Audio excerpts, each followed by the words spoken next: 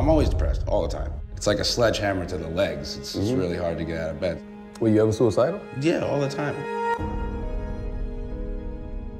I had a really rough time in high school, so like I still have like PTSD from that shit.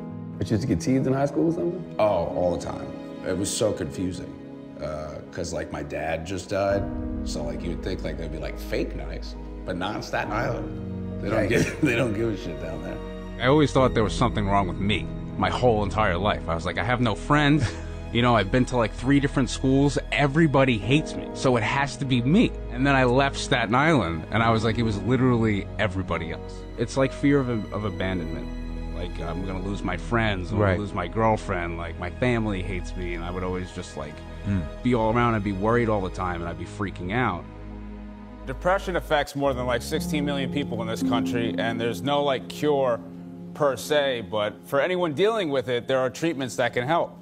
First of all, if you think you're depressed, you know, see a doctor and talk to them about medication, and also be healthy. Eating right and exercise can make a huge difference. How often do you still battle with depression? Oh, I'm always depressed, all the time. I have to constantly bring myself out of it. Like, I wake up depressed, but like, I'm like, okay, now I know my steps, because like, you learn from the real, like, now I have to go outside and be in the sun for a little bit, or go for a walk, or like, start the day this way. It's all just programming yourself to trick your brain. Were you ever suicidal? Yeah, all the time. But I can't, because I got a mom and a sister and like a family. So like, I've always been suicidal, but I've never had like the balls, which I'm very lucky. Is looking in the mirror hard? Yeah, I don't like how I look. I fucking freak out. I don't have mirrors in my house. No mirrors? No, it just doesn't work for me. How do you stop running from yourself, Pete? Because you can't live in a world with no mirrors, right? That's something I have to work on. I'm definitely working on trying to love myself more and be less insecure. And I'm doing a lot of DBT therapy. It's pretty much for people that have like mental illness, and it teaches you steps and ways to combat like depressive feelings and shit like that. And it's super helpful. So if you guys ever need help, you should check out DBT and CBT, which is cognitive behavior therapy. I do CBT. Sometimes it's just sitting there and just talking, but like it's, you know, it's always been helpful to me. It's like steps to like thought processing. Like you have this thought, you have these feelings, you have these urges, you're gonna freak out. Try waiting it out 10 minutes. Try going for a walk. How do you know when it's time to go get help? Like, okay, I'm doing too much. When shit gets like when it just gets a little insurmountable, or like people are like, hey, my friends will tell me now. We're at a point where like people will come over and be like, hey, we're all like worried, so you should go.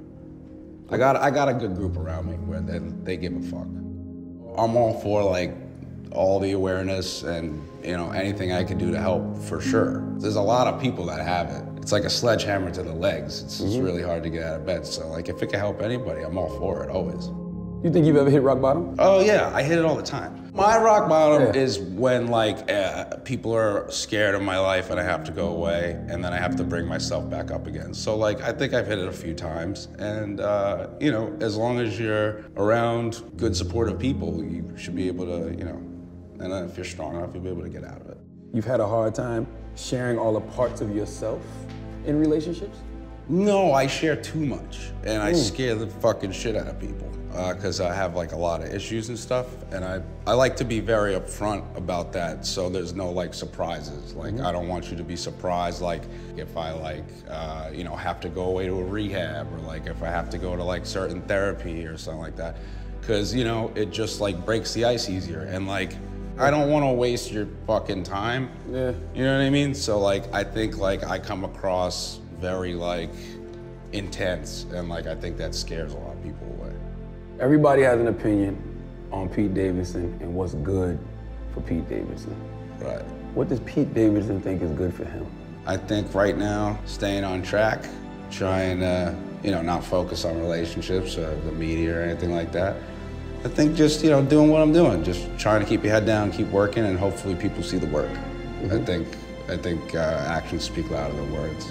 I feel like I'm in a good place right now. What does that mean? I'm just really looking forward to like doing cool stuff with a lot of my friends. I have a lot of cool stuff coming out, and we're working on stuff. So it's just nice to be in a place where that's the focus and not like, you know, anything else.